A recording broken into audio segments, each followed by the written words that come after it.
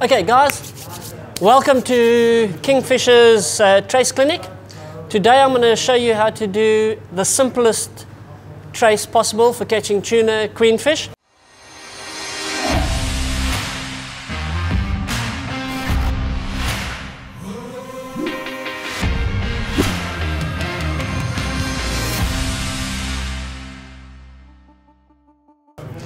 Very simply, what we require: FC fluorocarbon, 60 pound, obviously if it's for tuna, and if you're going for queenfish, a lighter one, 50 pound, and so on. Okay, we're using 5 extra strong, and this is size 2, 5 extra strongs, just for demonstration purposes. Our power swivel number 4, mustard side scissors, very, very nice, very easy to work with. Okay, first of all, we need about 1.2 meters of FC fluorocarbon to do the trace. We take our power swivel, insert it through the eye. Let me just put it on this side for us.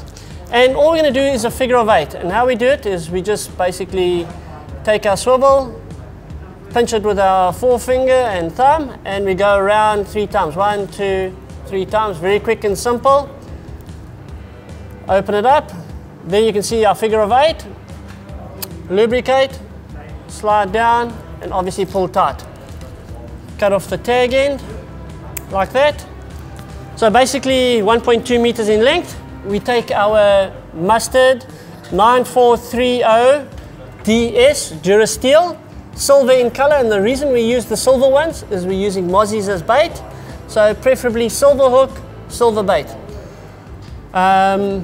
All we're going to do now is do the figure of 8, attach it to our treble hook. So again, all we're going to do, open it up, take this hand, make sure you don't poke yourself. There's 3 hooks involved in this, 3 points. Give yourself a bit to work with and go around 1, 2, 3 times to form our figure of 8. Open it up.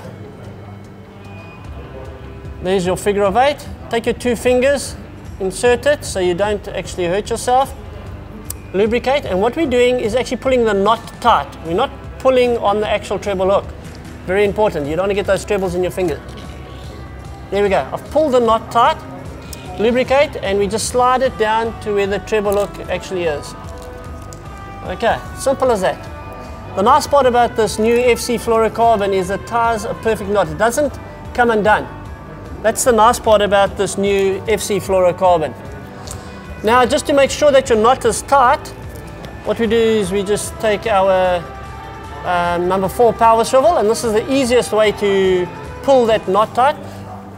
Like that, keeping your hands away, nothing can slip, and you're good to go. Slide that down. Okay, so there we go, guys. There is our treble hook with our fluorocarbon and our power swivel, size 4. To insert it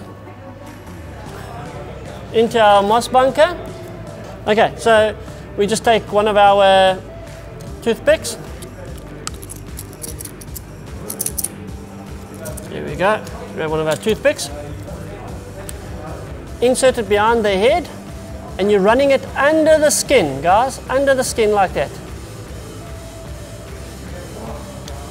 Cut off the toothpick once you've done about 2 centimeters. And just push it in. So now the toothpick is now underneath the actual moss bunker. You're now going to take your treble hook, and either you can insert 2 or 1. I just do 1 these days because of the toothpick that's there. Just so much easier, and you're going to go as close to where that toothpick was, and you come out as quickly as you can. There we go. You don't want to go too deep into the actual moss bunker's flesh. Obviously you don't want to kill him, so try and keep him as live as possible, and that's pretty much how it is. Your moss bunker can swim around, go crazy, do what he wants. The tuna inhales him, and of course you've got a treble hook there.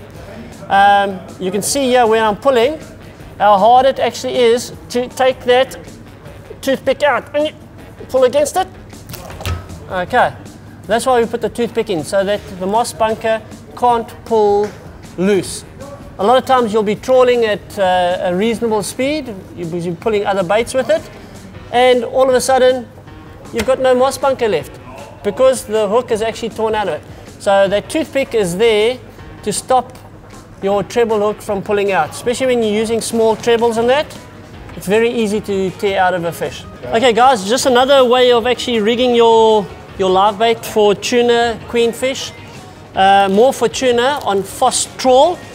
You're going from one spot to another spot paddling and you want to get there quickly. Just to show you how to rig it so that the hooks don't tear out. Okay, so your 5 extra strong treble, all you need to do is insert it. There's a nose cavity in your moss bunker, straight through there, and you come out.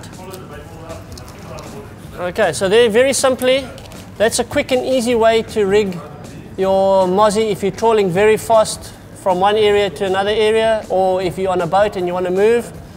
It won't tear out. If anything, your mozzie ends up bouncing on the surface.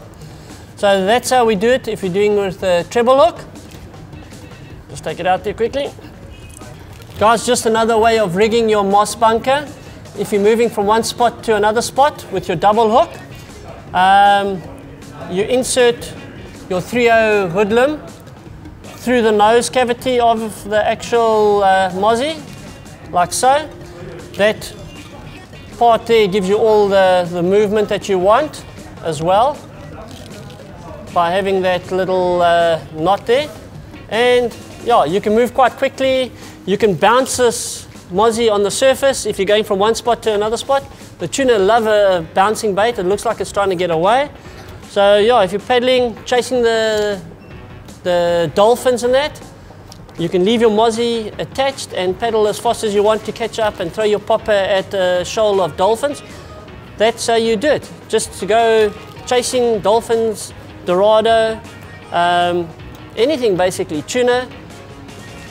Rig your bait through the nose like that, and even if it's bouncing on the surface, jumping out the water, it doesn't make a difference.